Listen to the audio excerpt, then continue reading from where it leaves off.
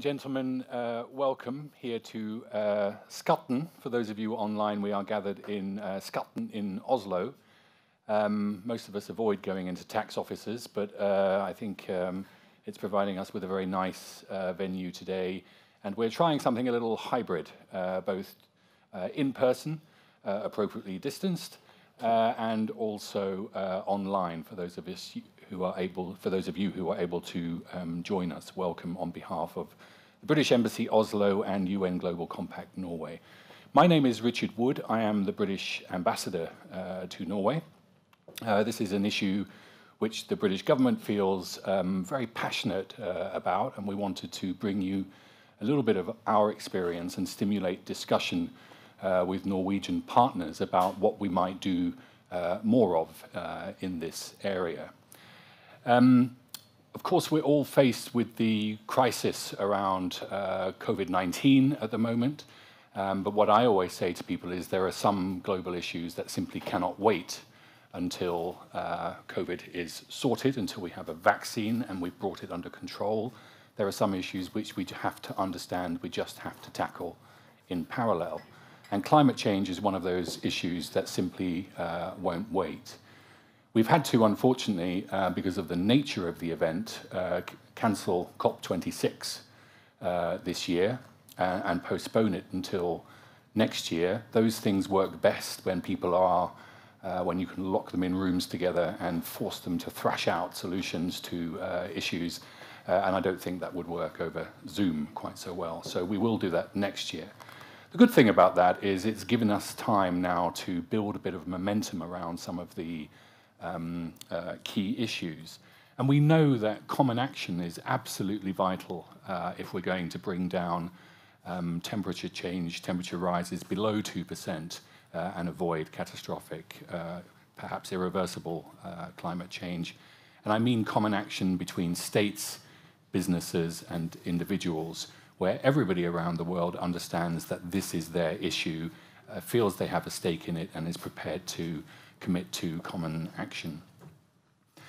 So that action by businesses, states and individuals around the world not only will contribute to a comprehensive plan of action around climate change, it will also bring around the benefits of addressing these issues much faster. I think that we all feel that we can, through this common action, bring around zero emissions technology development faster, we can increase economies of scale, and we can bring down costs of innovation much more quickly.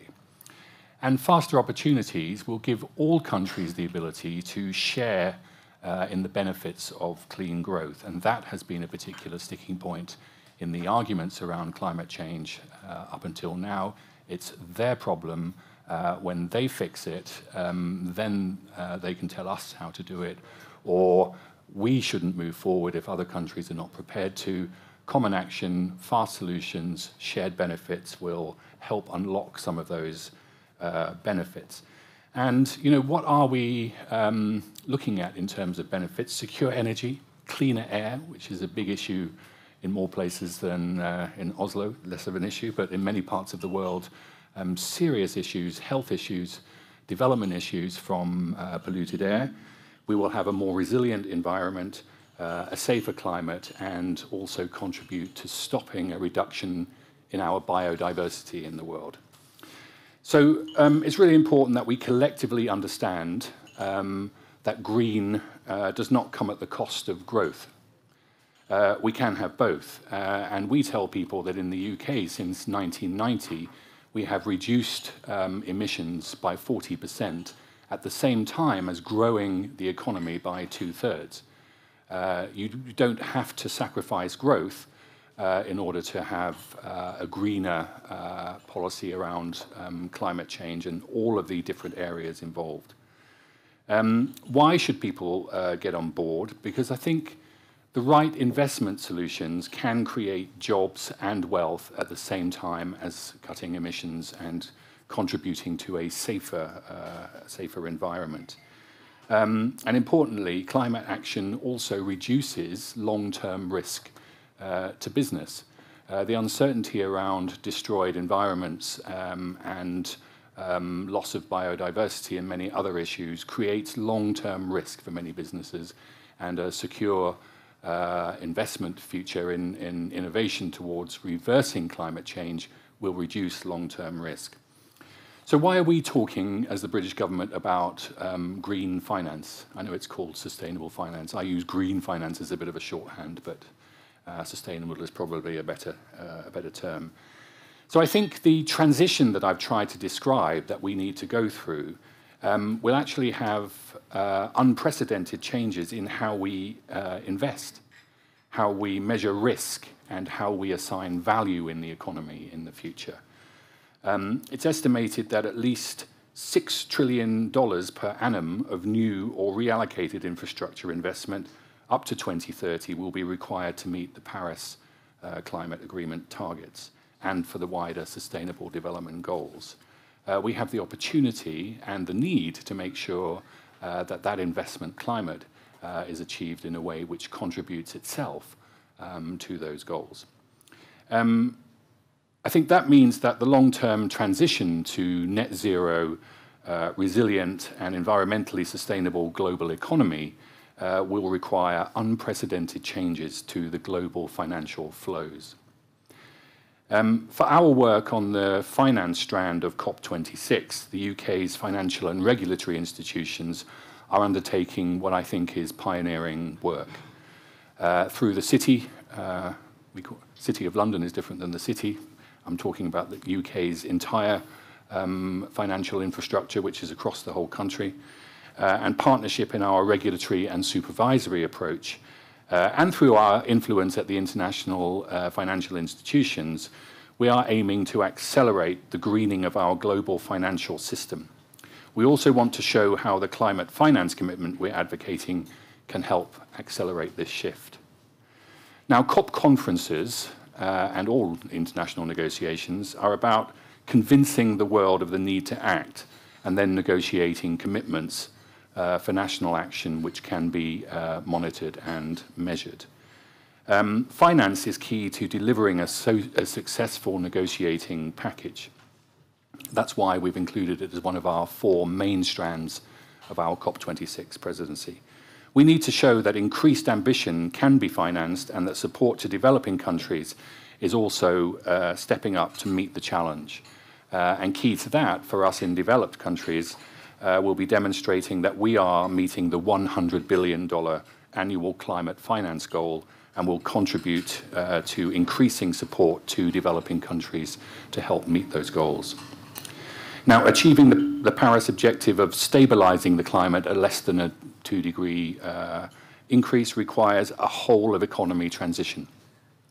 Every company, every bank, every insurer and investor will have to adjust their business models, develop credible plans for the transition and implement them. Our goal at this event is to describe some of the work in more detail and to enlist Norway and its business and financial institutions as advocates for ambitious change. Together with the UN Global Compact Norway, we've brought some leading experts together today to discuss this issue and create a little bit of momentum around the issue in Norway. Now, Norway brings great innovation to the table. The UK's energy shift is not going to be possible without Norway's investment, both in technology and in operation. So Norway has a great innovative track record in transformative technology and innovation. And what the UK, I think, offers is financial know-how as the world's most important finance hub. He would say that, wouldn't he? Our asset management sector has $9.1 trillion of assets under management, a global share of 18% of all cross-border bank lending, you know all these things, and a stock exchange with 500 international companies from more than 70 countries. We believe that is a really good starting place to harness the financial industry to become a partner on this journey. And I can tell you that our experience shows that this focus creates a change in mindset and real action.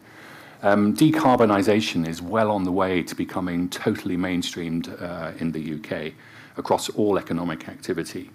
In clean energy alone, we've invested £92 billion, and we've created around 400,000 jobs in the low-carbon economy. It shows that you can have progressive climate policies and create wealth and create jobs. It takes investment and vision from a government in partnership with the private sector. So that's really it from me, because I'm not an expert. I'm looking forward to hearing from the experts. But I just wanted to give you a few introductory words and set out why we think this is so important, both for the UK and for Norway, and why we have very complementary things to bring to this discussion. So with that, I will hand you over to our moderator for the day. Thank you very much.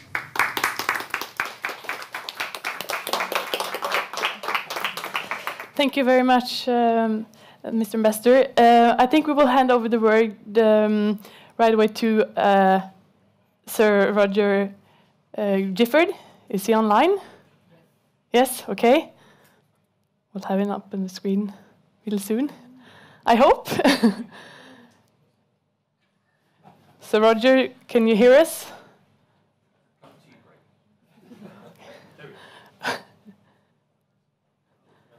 I can hear you. Can you see me? We can see you now. We can also hear you, I think. Is it possible to turn the volume up a notch? Thank you. Okay, so I'll just leave the word to Sir Roger Gifford. Okay, thank you very much. I'm just trying my own volume a little bit higher. How does that sound and look? I can't see the end of the screen, but it's great to know that you're all there. Could I just have a thumbs up from somebody on the side to say it's working? That looks good. Not sure about that. Anyway, very nice to see you all and having you at this event. I'm going to ask you to turn your sound off. I'm getting feedback.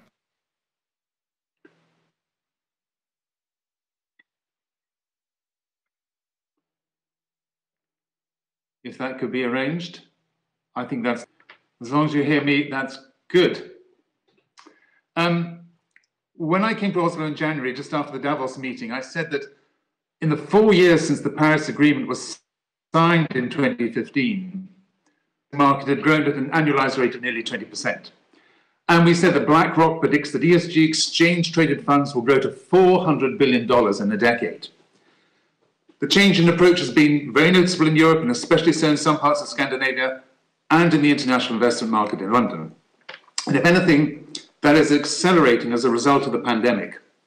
Morningstar estimates that well over $50 billion flowed into ESG funds in the first half of 2020, and that compares with global outflows from the broader fund landscape of almost $400 billion. ESG funds are likely to see over a $100 billion rise by the third quarter.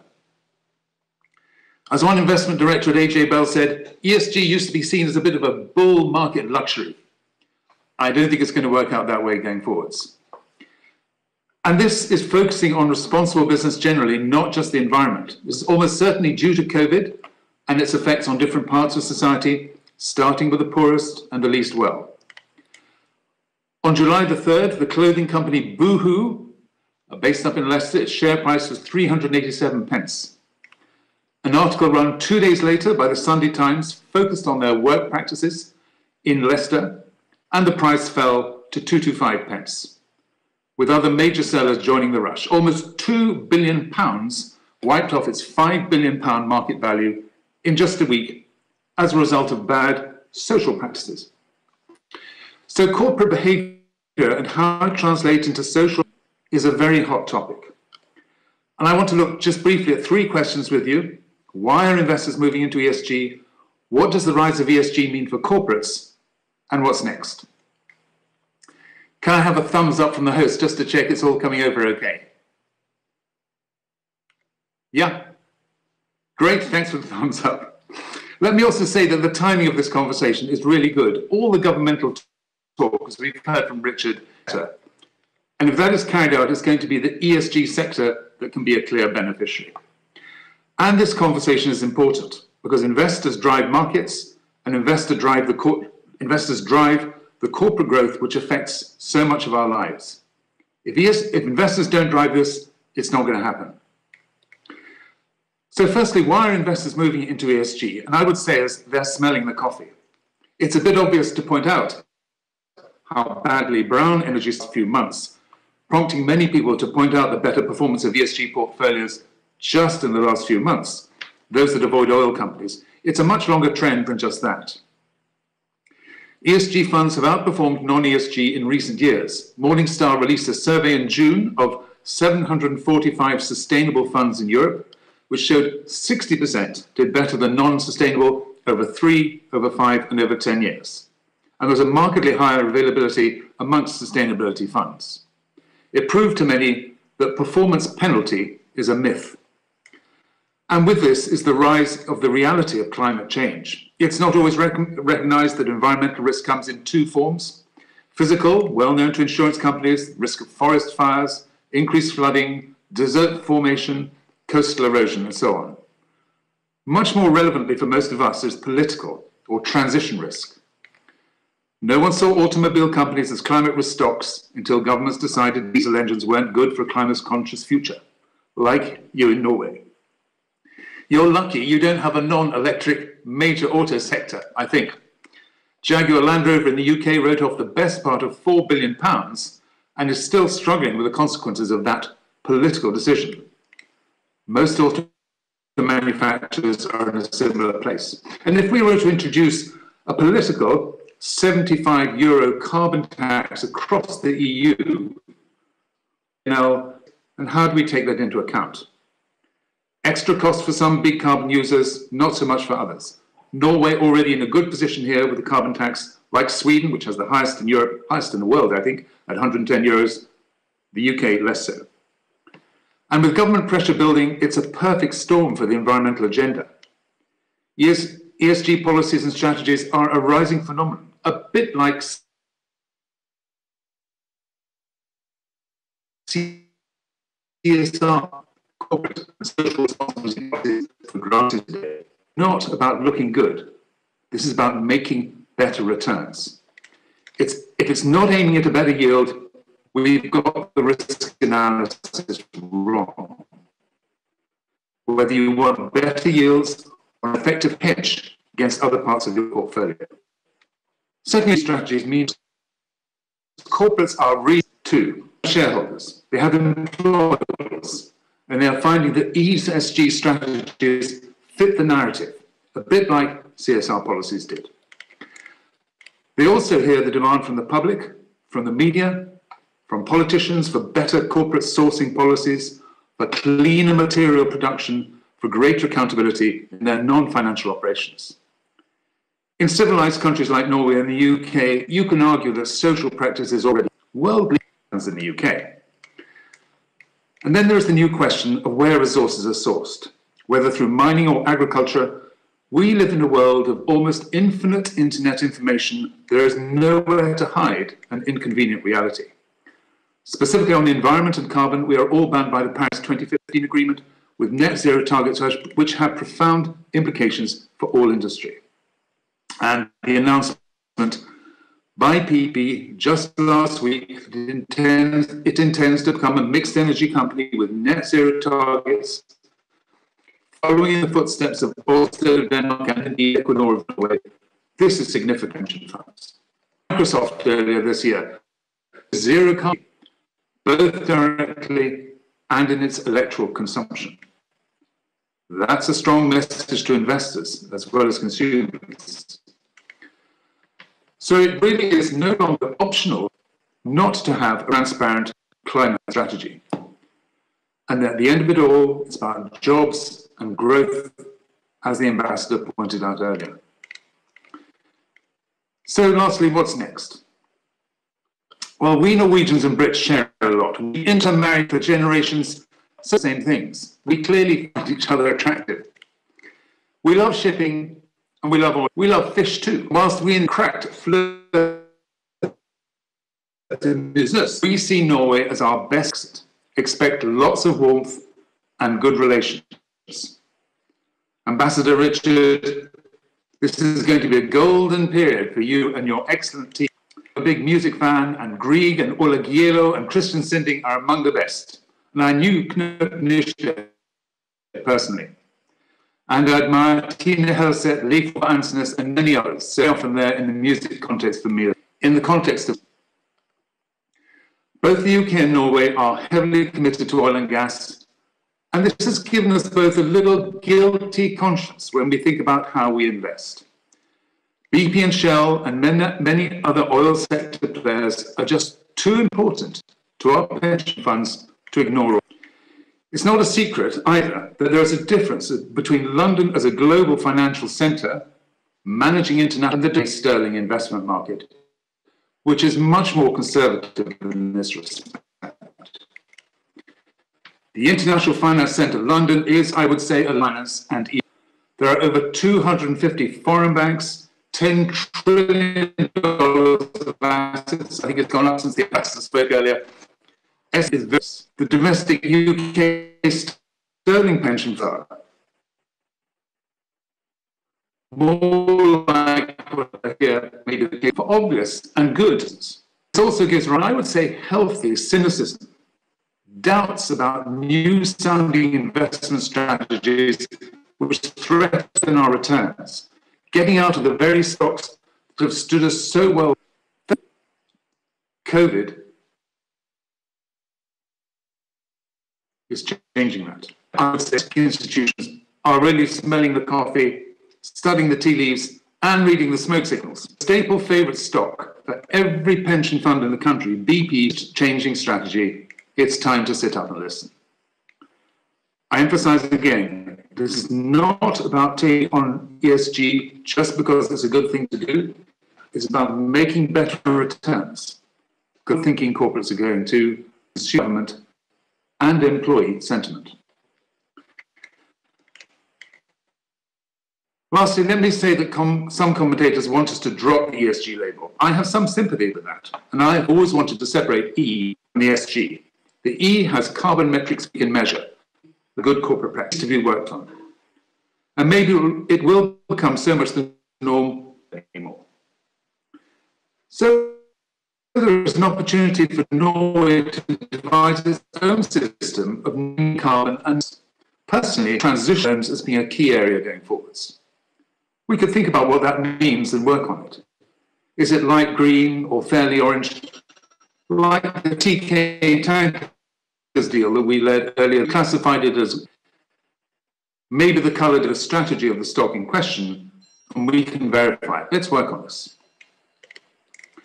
In conclusion, we are seeing something of a virtual cycle when it comes to environmental investing. Alignment of science, so far as we can predict it, investors, the public, and global organizations, such as the UN Global Compact, make ESG a great vehicle for corporates and investors alike to have this discussion.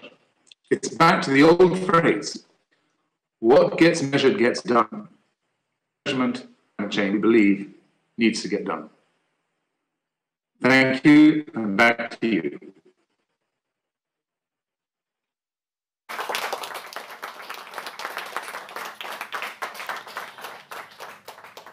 Thank you, Sir Richard. Sorry for the technical problems. At least we heard some of the relevant questions you raised, and we will get the possibility to discuss them even further now in the upcoming panel discussion. Sir Roger, sorry, you will stay with us online, hopefully. And I would like to welcome the other panelists on stage. So please welcome Kim Gabrielli from UN Global Compact, Ida Kreutzer from Finance Norway, investor Jens Ultvedt Mo, and Ylva Lindberg from Norfund.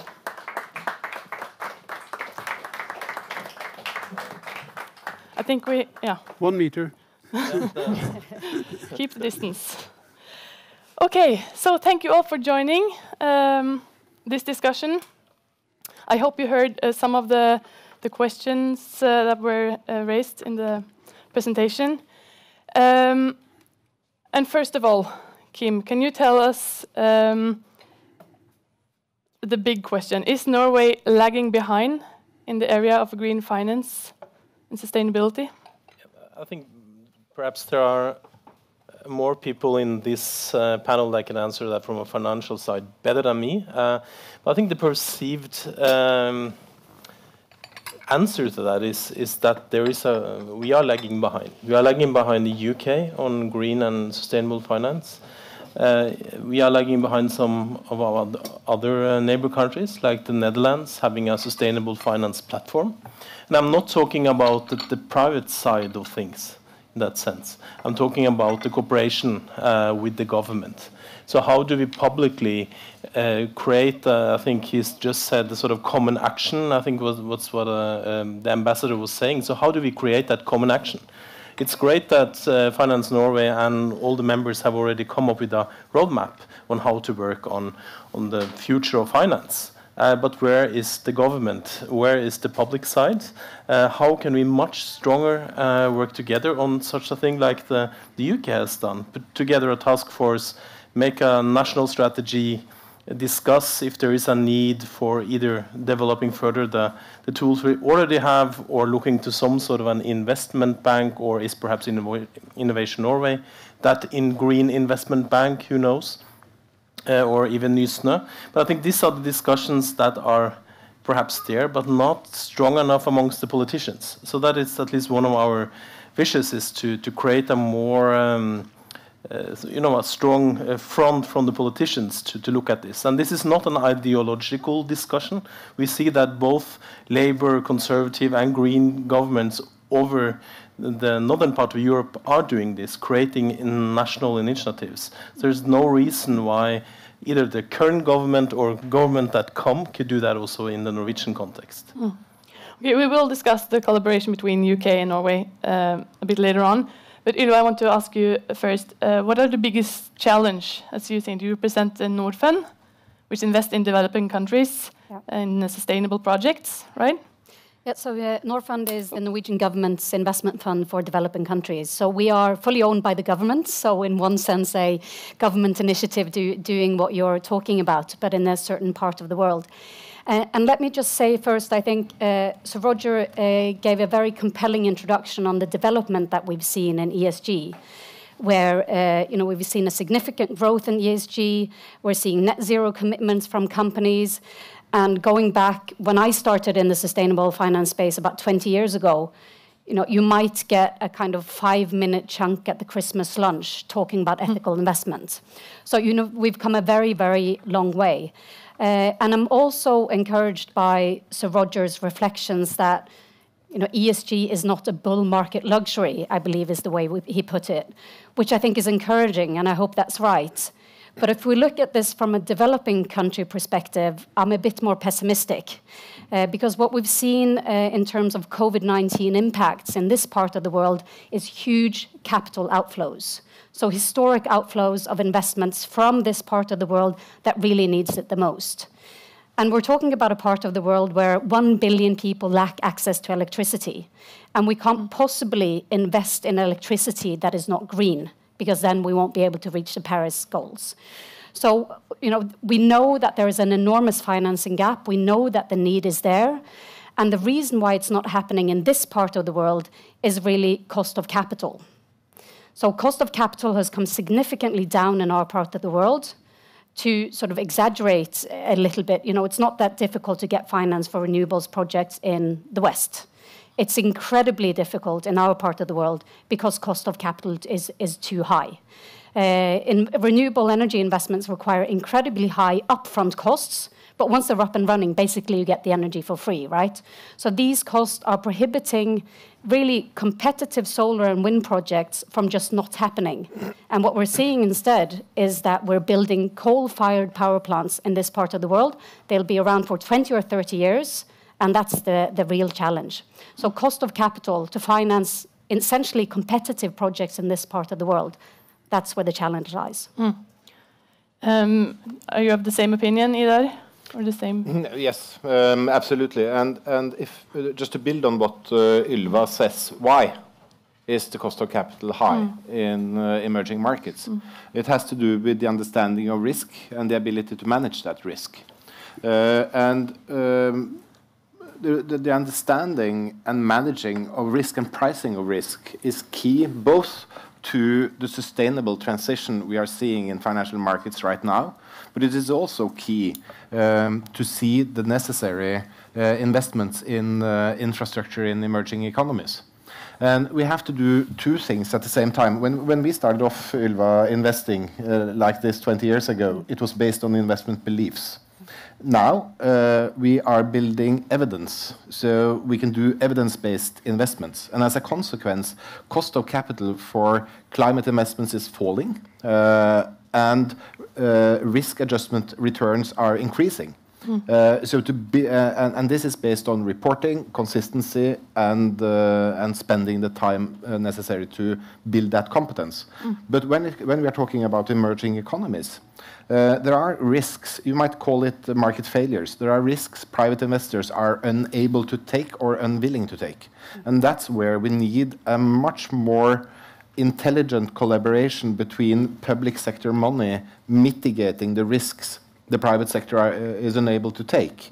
And by doing that, releasing private investments into these projects and into these economies. And that's what I think exactly is your point. So yes, I do agree, and we need to get there fast. And just a brief comment to add to that. This is exactly what we're trying to do, and we're succeeding in doing it, but we're not scaling enough, right? So Norfund has collaborations with Scatec Solar, with the life insurance company KLP, with NL Green Power in an Italian company in India. So this is happening, but it's not scaling sufficiently yet. And I think there are two aspects. One is real risk, and players, the development finance institutions, be it Norfund or CDC in the UK, we can go in and take a different type of risk, and we can help de-risk for other investors, including private investors.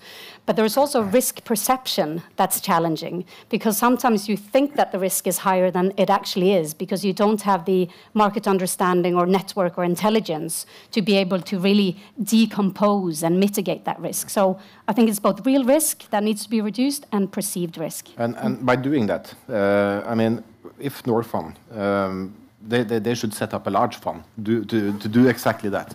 And by doing that, being a first mover, you could get private investors into those projects. And by doing that, the projects are suddenly bankable. And then you can gear them so you can have a multiplier on that financing.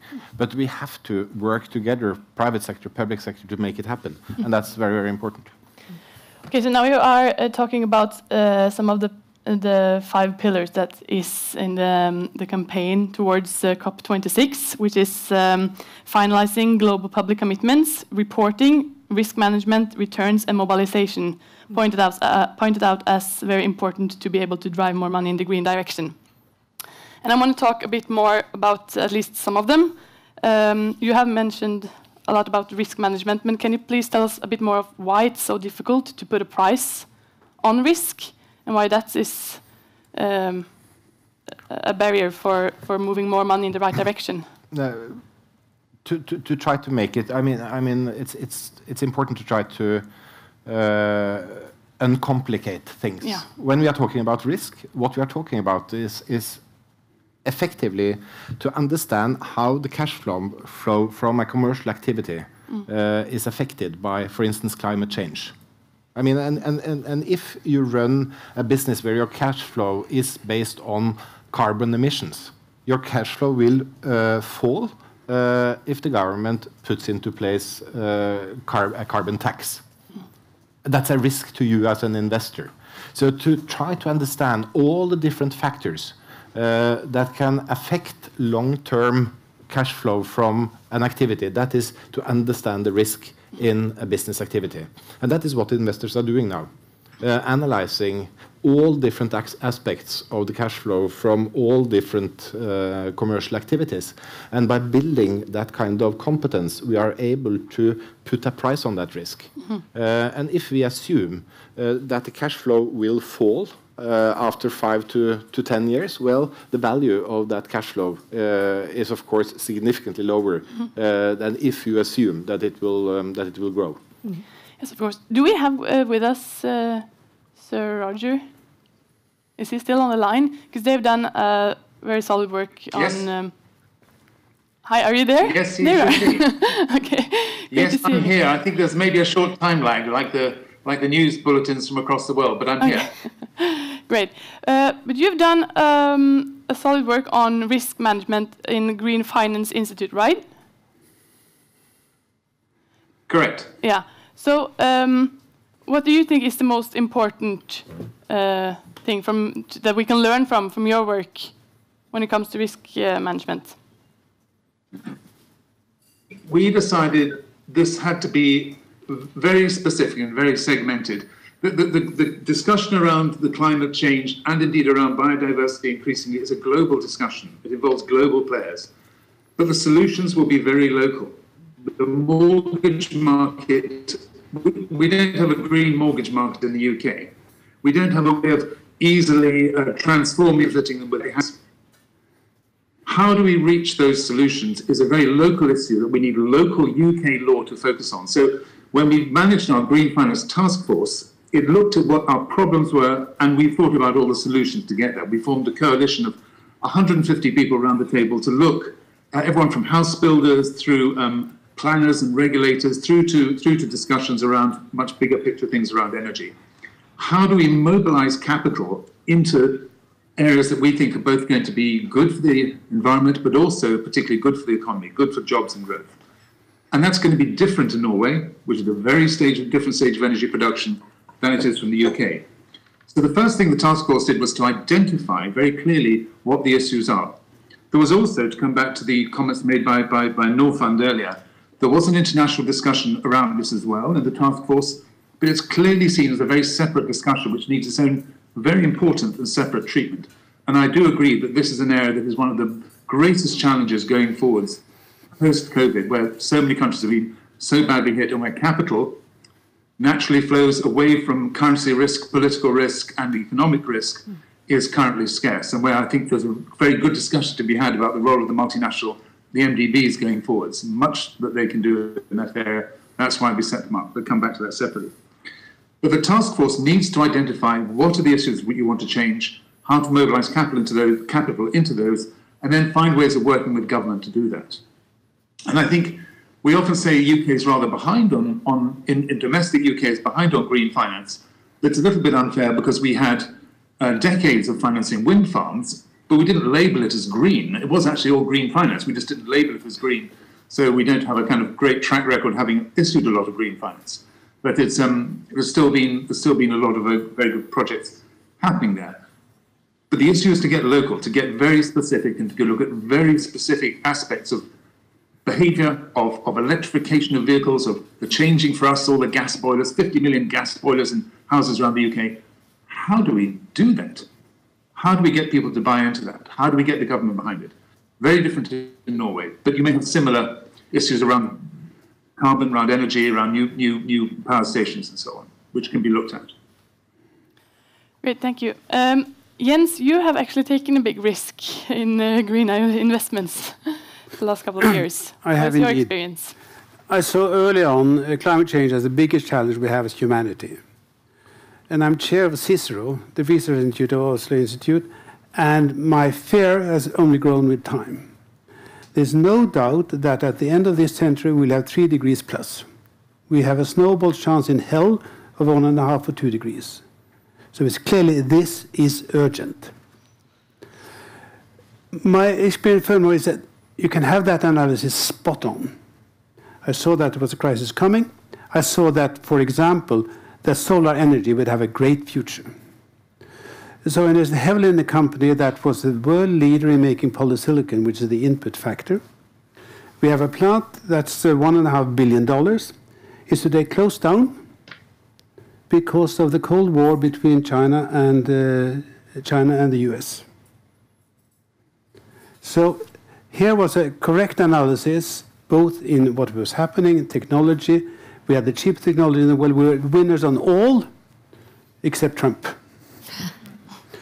So the point is, I think green energy has had a bigger political risk than other investments.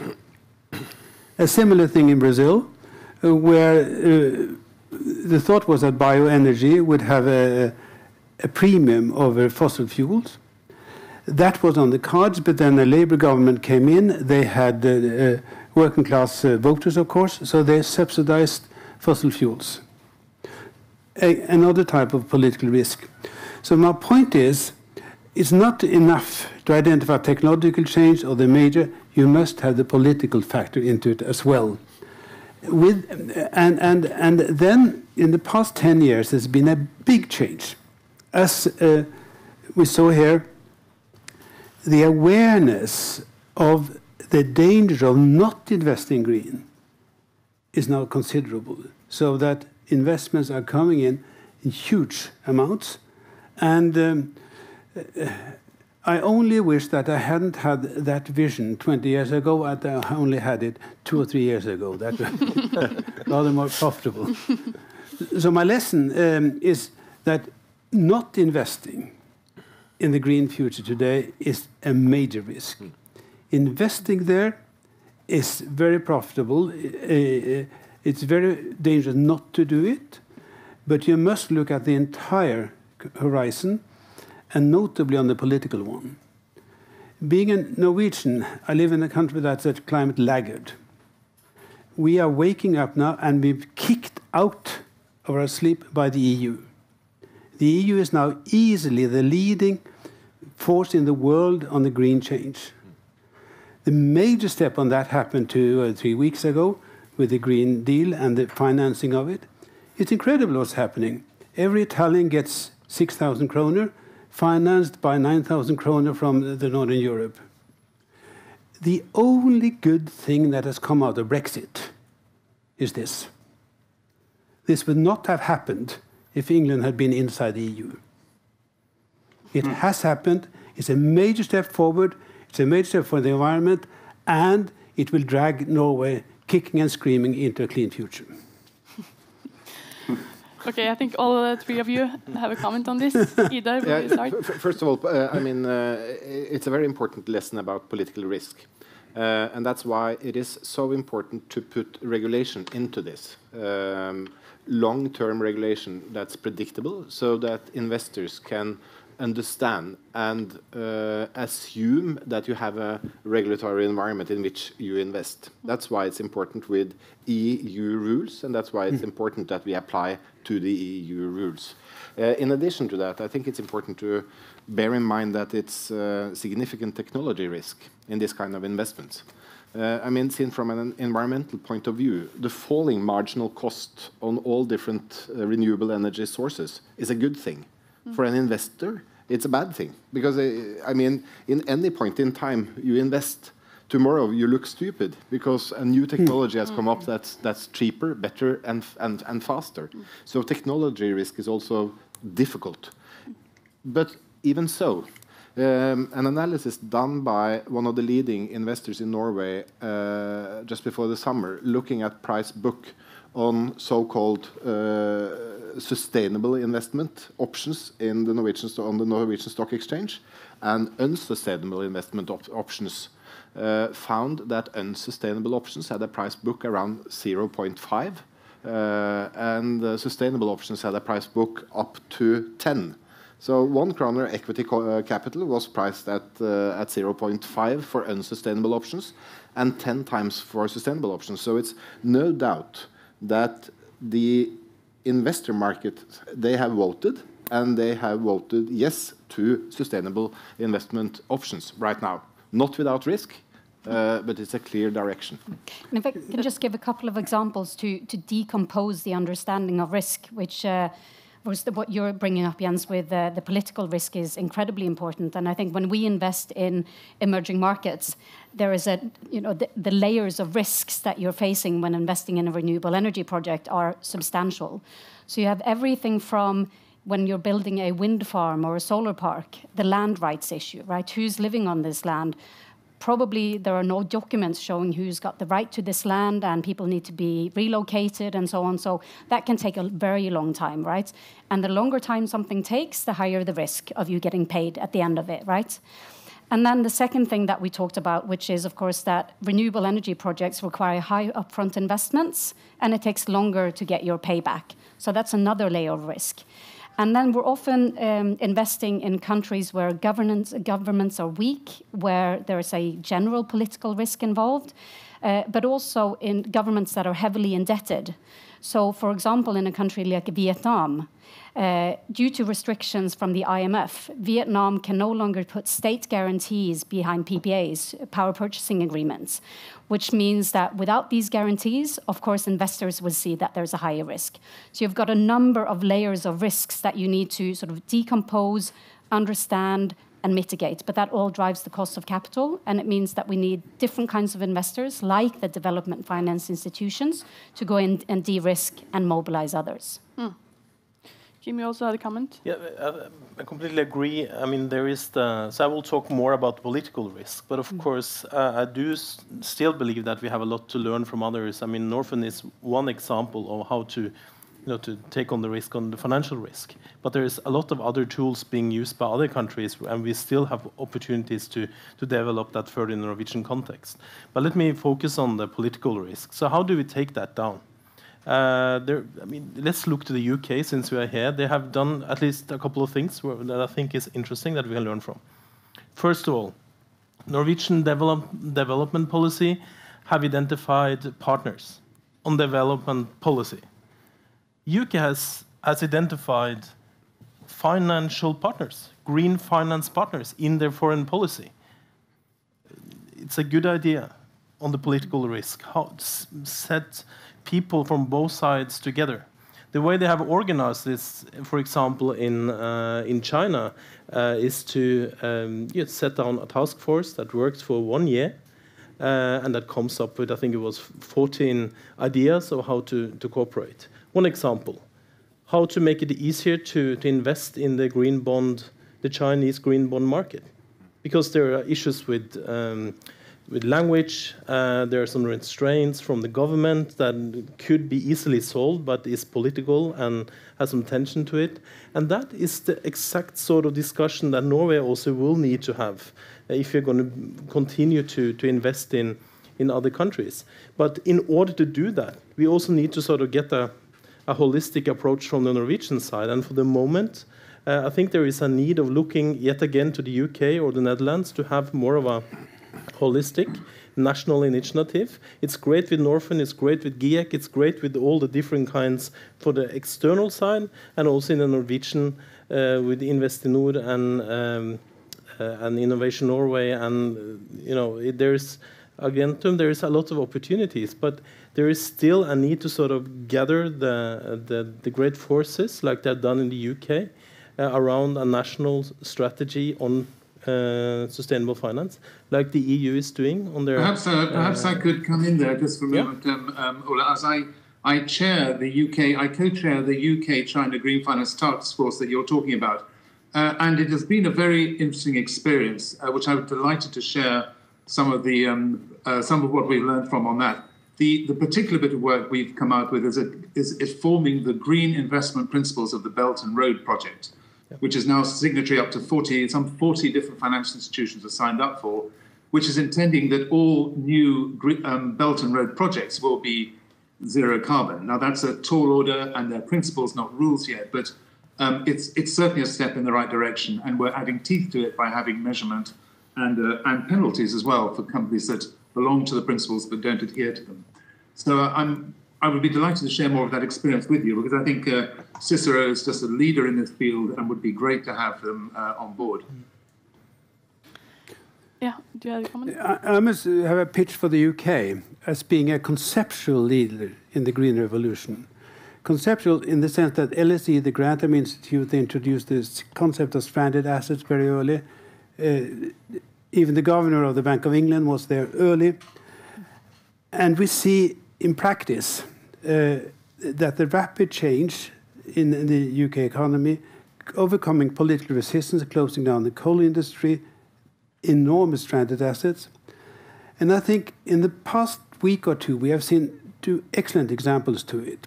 One is Exxon. Exxon is easily the most admired oil company in the world. best technology, they're everywhere, they're profitable like hell. Share price has not moved for 10 years. BP came out and said, we do less oil, we do more renewables. We don't think we'll make more money of it, but it's the right thing to do. Their share price shot up. The wisdom of the English market is excellent. You started by asking, are the Norwegian financial sector lagging or leading the transition? And I'm not quite objective in this, but I think it's fair to say that Norwegian investors were extremely early in moving in the sustainable and responsible investing landscape.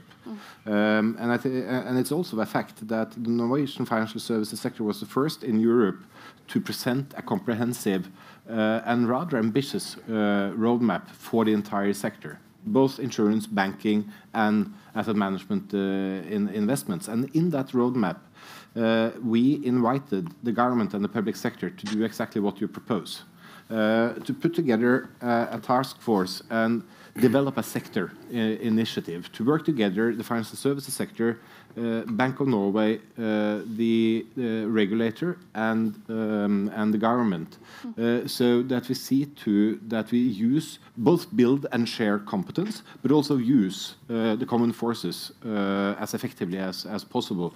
But if you think about it, one of the things that we are somewhat hesitant to do in Norway when it comes to industry policies is to develop strong sector initiatives.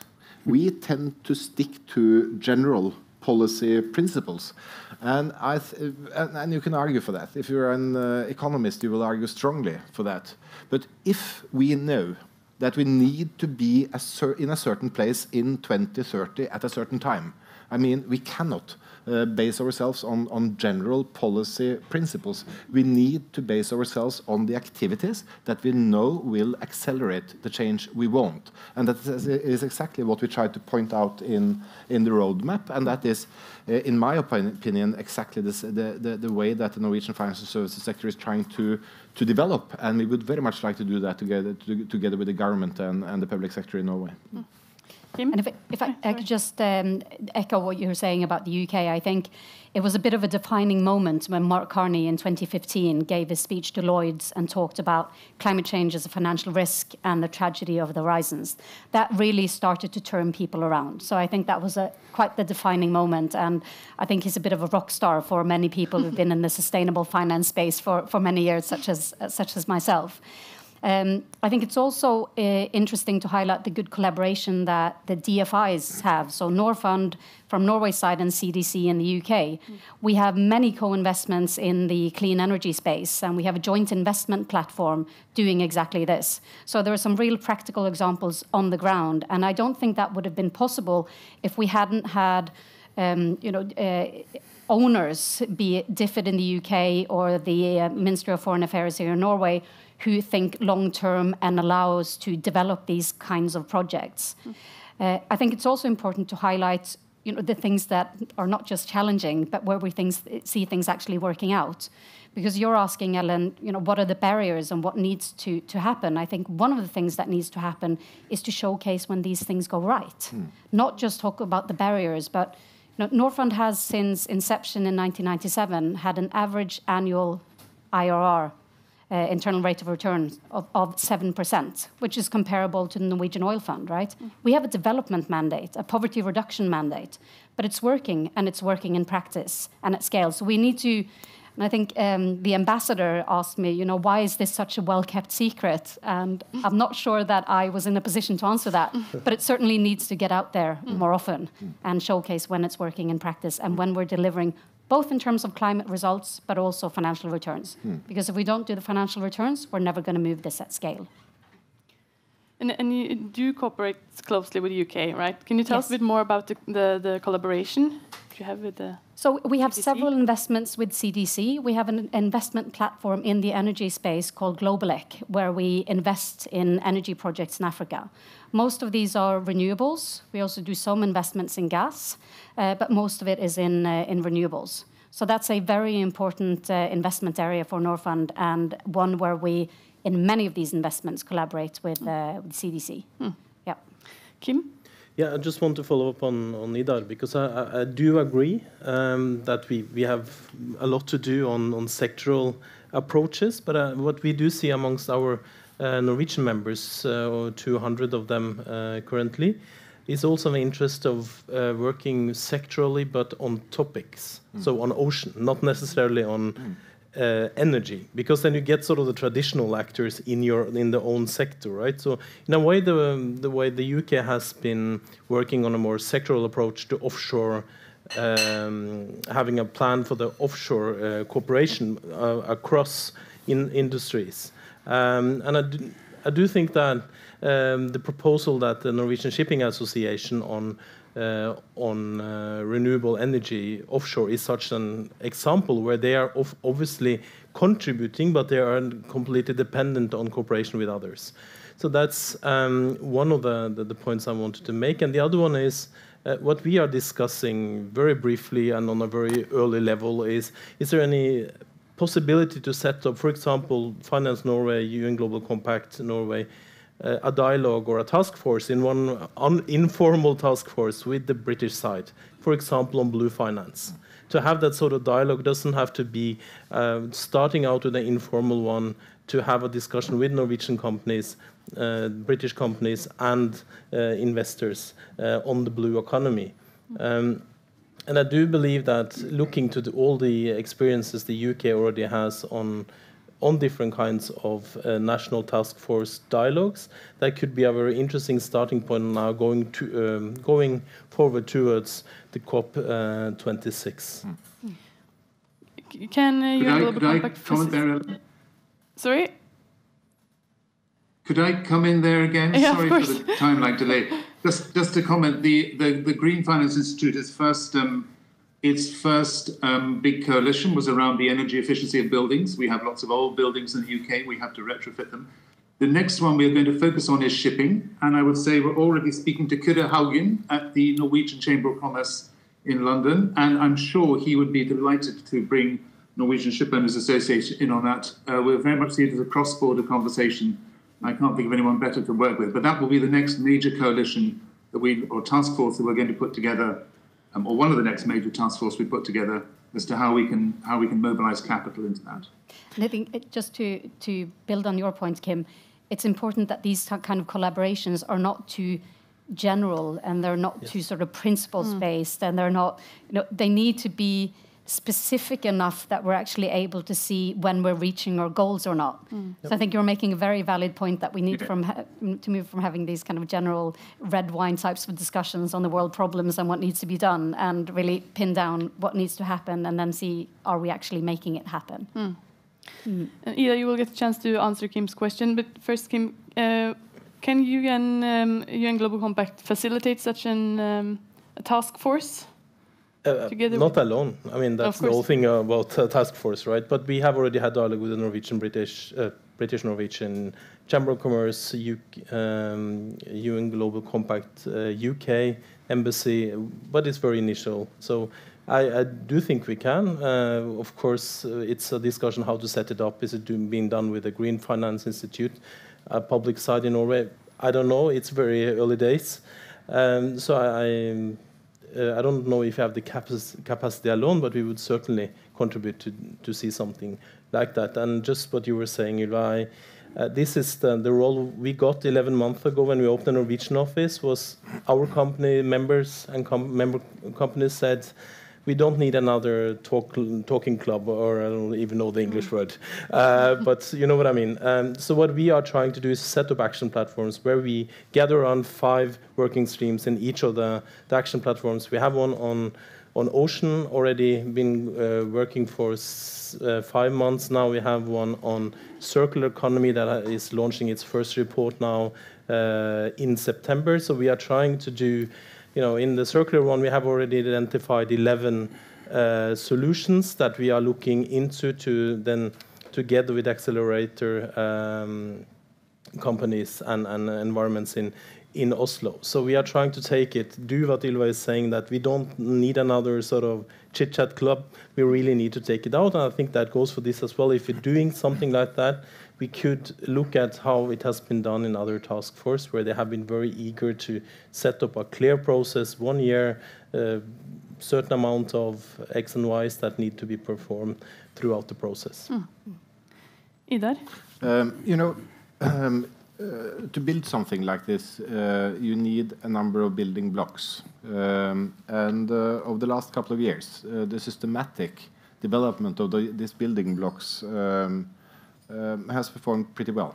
The financial services sector has come together, very clear ambitions. The dialogue with the Ministry of Finance is, I would say, surprisingly fruitful, very dynamic, and very forthcoming. And if you read what they say in the public documents, very, very clear ambitions. The dialogue with Finanstilsynet is improving strongly. Building competences, sharing experiences, and an open, inviting dialogue. The dialogue with the Bank of Norway is a good one and is developing. When it comes to the international dialogues, we have 3 important ongoing dialogues. One is together with our Nordic partners. We work very closely together with Sweden, Finland, Denmark, Iceland, and the Baltics. And the Nordics is a power in Europe. Important. When we agree, people tend to listen. So it's very, very important to build that relationship, and we will spend time doing that also going forward, even if we are not a full member. We are a part of the EEA. The second dialogue is the EU dialogue. With everything that has happened, the Green Deal, with the taxonomy project, EU is a defining force in sustainable finance, and we are very close to that. So we set up an office in Brussels last year together with our Nordic partners, so we have an ongoing presence being a part of those processes. And the third is UK. And UK is important to us because of London. The London-based insurance market has been, is, and will be the most important global insurance market. And the financial market, London as a hub, City of London, is the most important for the Norwegian financial services sector. And I must say, the embassy, the British embassy to Norway, and the Norwegian-British Chamber of Commerce has been very active in developing these kind of relations, and we are members of a number of different committees that work together. So the building blocks are getting there, and I hope that we very soon are ready to launch a green finance initiative. That could be something that could take this even a step further. Important, and the work that's being done by our friends in the UN Global Compact is excellent, and we have an open and very good dialogue on this. That's good to hear, but what is crucial to get from the good initiatives to the real action that you... No, the real action, where is the real action happening? It's happening in the boardrooms in 240 financial institutions in Norway. That's where the decisions are being made. So let's not confuse these high-level initiatives to decision-making. Decision-making is happening in the boardrooms. But these initiatives are important as drivers, setting ambitions, sharing competences, developing processes to interact with the members. But if you have these initiatives without having the members with you, then nothing will happen. So that's what I mean when... and if the financial services sector is moving and the Ministry of Finance is sitting back, or Finanstilsynet is sitting back, nothing will happen. So we need to move together, and that is exactly what we are meaning by building the building blocks. And I'm pretty optimistic about what we will achieve. If we go to the decision makers, Idar, and the decisions that are made, on a general level, I think it's fair, but perhaps not very diplomatic, to say that we've got huge amounts of money sloshing around in our part of the world for very little return. Right? That's what we're doing, and we're not doing our future pensioners any favors, because we're not getting the returns that we need in order to cover future benefits. And at the same time, we see that there's an enormous need for investment, but also attractive investment opportunities in emerging markets. So why do we have this huge pool of capital basically sloshing around, not doing very much in terms of returns, where we could potentially move it to a part of the world that really needs it, where capital is actually going the wrong way because it's going out of these markets instead of into these markets? So I think what we really need to do is, and you spoke about this initially, is to see, can we look at some sort of way of using the competence and the network that players like CDC and Norfund has to really be able to catalyze more money into this part of the world. And by doing so, we can then de-risk, we can move money to where the need is and where the returns are, and where we can actually really build a green future, not just in our part of the world, but also in this part of the world. So kind of unlocking that key, I think, is unlocking that, finding the key to doing so, I think, is essential. Jens, did you have a comment to what Ida was saying? One comment is you said the power is in the boardroom. No, the power is with the consumer, and the power is with the voters. And the consumer exercises a large power, notably in the finance sector. And you see the response there is very strong, pushing the finance sector into ethical investments. I think that is really the greatest force there is for change on the climate side. On the voters, you see it in the EU. In order to be elected president of the Commission, they really had to change the Commission quite a bit on push from the European Parliament into a green future. So the pressure has come, both cases come from below. And I think the essence then is for us to try to make people understand the climate challenge and what they can do and must do, and how incredibly dangerous it is to ignore it. I think our time is running up. I only have one final question, and Kim, you'll get the last word. What is the most important thing we can learn from UK? To come together around green and sustainable finance on a more systematic matter. Do you all agree on it? Or anything to add? That's a very important lesson, and we are learning a lot more, but that's a very, very important lesson. I agree. And then I think I'll be looking forward to seeing both what the UK and Norway can bring to the table at COP26. Yep. You know, how can we collaborate and play our role to really step up and you know, make these put in the finance needed to make these negotiations successful. So I'm looking forward to seeing that. Yeah, I think we all are. Okay, so our time is up. Thank you all for joining the panel, for you being here, and for you guys listening in. I don't know where you are. And we'll hopefully meet again at COP26 next year. Yeah, I think that was it. Thank you. Thank you.